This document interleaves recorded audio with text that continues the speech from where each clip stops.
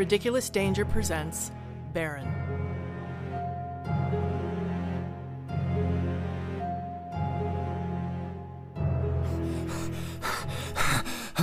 I can't hear it anymore. I can't. What was that? No, whatever it was, it's gone. God, I hope that picked up. I mean, fuck, it was loud as shit. Maybe I scared it off. Every night since I got here, or I don't know, before I got here. How long have it been here? Every night, for eternity. Every night. Fuck, every night from before time. I don't know. Every night.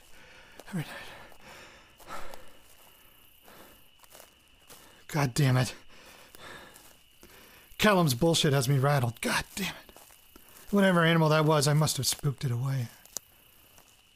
Damn it, I need some sleep.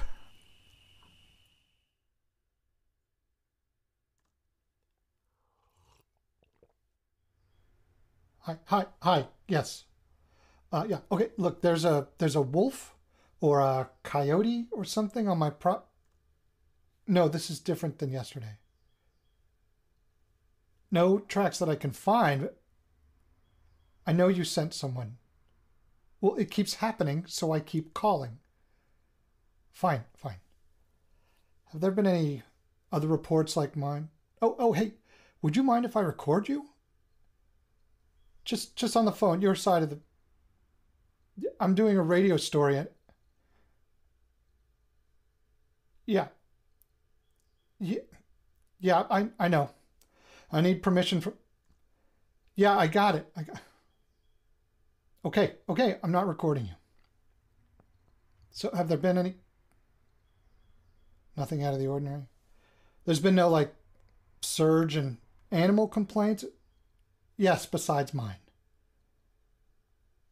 Any unusual sightings? I know they're pretty much extinct around here, but has anyone reported seeing a bear or anything like that? All right. Okay. Thanks.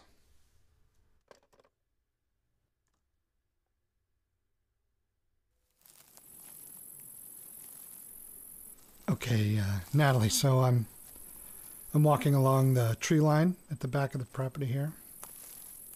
Looks like some of these trees are a bit blackened from the fire. And there's a strange... I don't know how to describe it. It's a metallic smell in the air.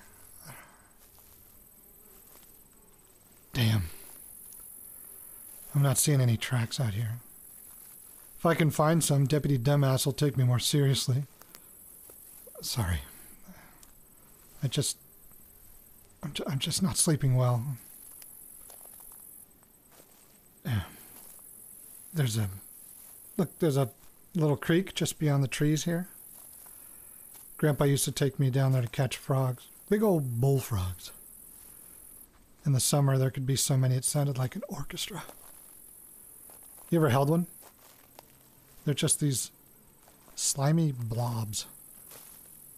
It feels like you're holding a sack of jelly. A few times he let me try to hit them with his Winchester. My aim was never great, and I ended up on my ass more than I care to admit. He used to hunt frogs with my dad, too, when he was my age. I don't remember much of my mom. When she, when she died, I was 6, There's not a whole lot there. I remember she smelled like lavender. Oh, and she collected antique teaspoons. And she was very kind.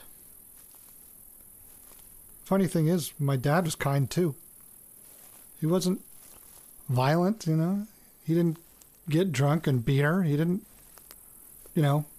get commands from his dog and torture co-eds in the basement or whatever garden variety psychos do. He just snapped one day. And by that night, I was an orphan. Anyway, Sure is pretty out here. I won't say I'd forgotten, but I didn't care, you know? Maybe that's the same as forgetting. Jesus, the countryside is just breathtaking. The colors of the sunrise run across the sky like a watercolor painting. And the morning mist makes the grass glisten like a sea of ice. You should see it sometime, Nat. Maybe I could give you a tour or something if we have any follow-up interviews or something to do. There's such beauty for me to show you. Okay. Here's the old barn. Can't believe the fire didn't take this down as well. Probably would have been a good thing. I think spiderwebs are the only thing keeping this thing standing. I used to play in here as a kid. The outside's pretty mundane, but inside it's cavernous. Or at least it felt cavernous back then. Huh. The side door is boarded up. Hang on.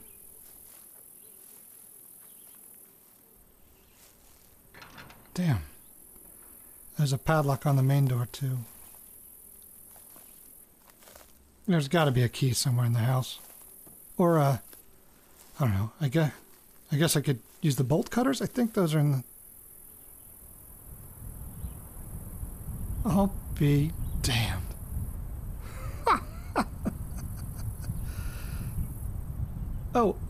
Okay, so, in the scorched cornfield, where the crop is nothing more than charred husks and ash, and the ground is black with soot, I'm standing over... I'm looking at new growth. Some sort of vine or weed. Oh, wow. It's everywhere. Little greenish blue sprouts. I didn't notice them on the way out here. How is this possible? Maybe it's like, I don't know, like a forest fire, right? Forest fires kick off new growth. But this is a cornfield. I guess it could be some sort of weed that got mixed in with the corn seed. But this ground is dead.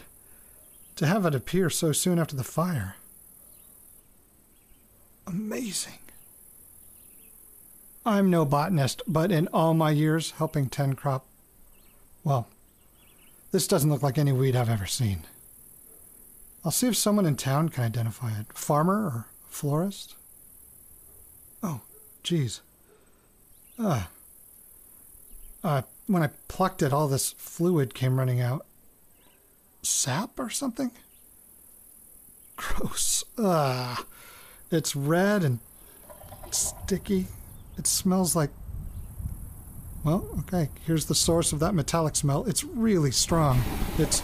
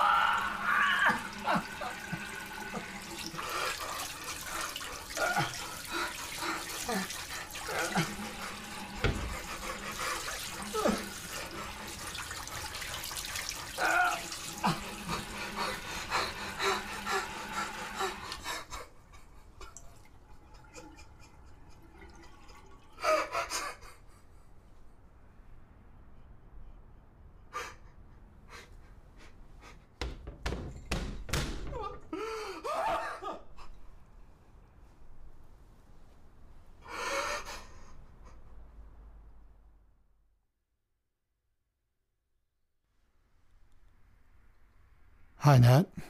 If you're if you're wondering why there's a gap in the audio, it's because I erased a bit, or I will have erased a bit. I haven't done it yet, but it'll be gone by the time you get it. I'm sure that's a big journalism no-no, but look, I was attacked by an animal, and I just don't want you to have to hear it, okay? I didn't even get a good look at it. It all happened so fast. It was the size of like maybe a bobcat, but it didn't have any fur. I know that sounds weird. I mean, all mammals have fur. Even bats have fur. I'm starting to think Dr. Watts was right about the burn tissue. It took a good chunk out of my arm, but I'm okay. I would have saved the remains, but in the struggle, it's sort of... I mean, it popped. It sounds weird to say, but I punched it, and it split like a water balloon. And the smell, metallic, like the sap, like blood smells, you know, but rotting somehow. So, there's clearly a wild animal problem here. I made some calls. I talked to Animal Control, which is just a separate number at the sheriff's office in town. I'm becoming quite the regular caller. Yeah, Deputy Greer and I are old pals now. He said the only reports of wild animals they've received in the past 3 years were... here we go. One was a buck that got stuck in Herschel Douglas's tractor shed 8 months ago. And 2 years ago... right. 2 years ago, a camel escaped from First Methodist Living Nativity. I'm sure that was a pretty exciting night in this town. A deer and a camel. Only 2 reports of wild animals in 3 years, neither of them predators. Okay? And he said in recent months, there have been no reports of pets with injuries, no livestock hurt, that sort of thing. And those would coincide with, you know, bobcats or wolves or coyotes, even bears. Not only that, get this, there's been no roadkill on the highway, no possums nesting in people's attics, no birds flying into windows and snapping their necks. According to Deputy Greer, okay, aside from my calls, there have been no reports involving wildlife of any kind in the area. He thinks what I encountered was just a standard bobcat. Probably with rabies, he said. He added that just to be a dick. Look, Nat, I'm trying to do my due diligence here, but this... I mean, I don't mean to sound paranoid, but none of this makes sense. I can't get anyone to go on the record. I mean, we're in deep rural territory here. This part of the country is lousy with wildlife, okay? When I was growing up, coyotes would pick off sheep or chickens, God, like a couple times a month. Pets went missing all of the time. And even if there haven't been any attacks, I simply don't believe no one's hit a deer with their car. Jasper Parks, okay, he runs a filling station down on Main. He used to keep an annual tally of how many people on their way to Hillsborough or wherever turn their car into an accordion on a stag. What the hell is going on? It's bullshit. Utter bullshit. I mean, I can't be the only one experiencing this stuff. Not unless they're... Jesus. I know what's happening. They're trying to run me out. Those motherfuckers are trying to run me out. They didn't like my grandparents or my parents, and they don't like me. Holy shit. Well, fuck them. Fuck them. What? They're probably... Yeah, they must be, what, baiting the property to attract animals? I mean, that would explain the smell. God damn it.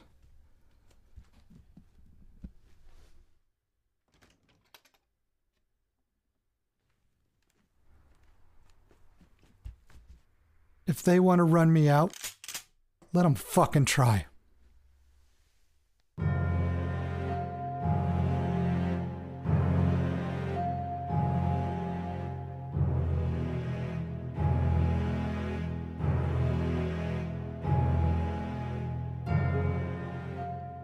Baron is created by David Vienna and is a Ridiculous Danger production. For episode credits and more information, visit baronpodcast.com. Please don't forget to rate and review on your favorite podcast platform.